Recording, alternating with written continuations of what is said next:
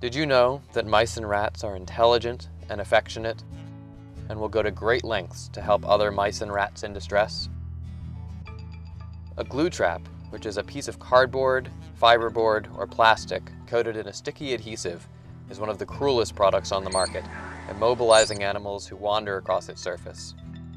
It can take trapped animals days to die from starvation or dehydration. Glue traps rip patches of skin and fur off animals' bodies as they struggle to escape, and many animals will chew off their own limbs in an effort to free themselves. It's a long, terrifying, painful death that no animal should ever have to suffer. Glue traps are also indiscriminate, posing a risk to kittens, squirrels, hamsters, and birds.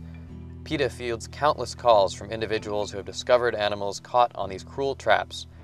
Usually, the best that we can do is to help them find a nearby veterinarian who is willing and able to euthanize the animal quickly and painlessly.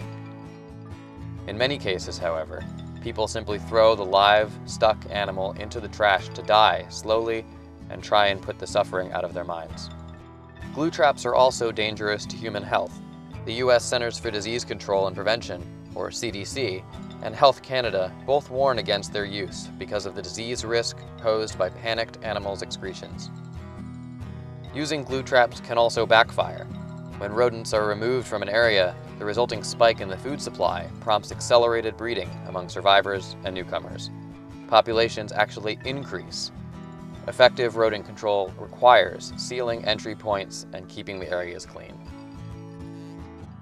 For rodent control methods that are safe for your family and animals, check out PETA.org and visit PETAcatalog.com to order a humane mousetrap.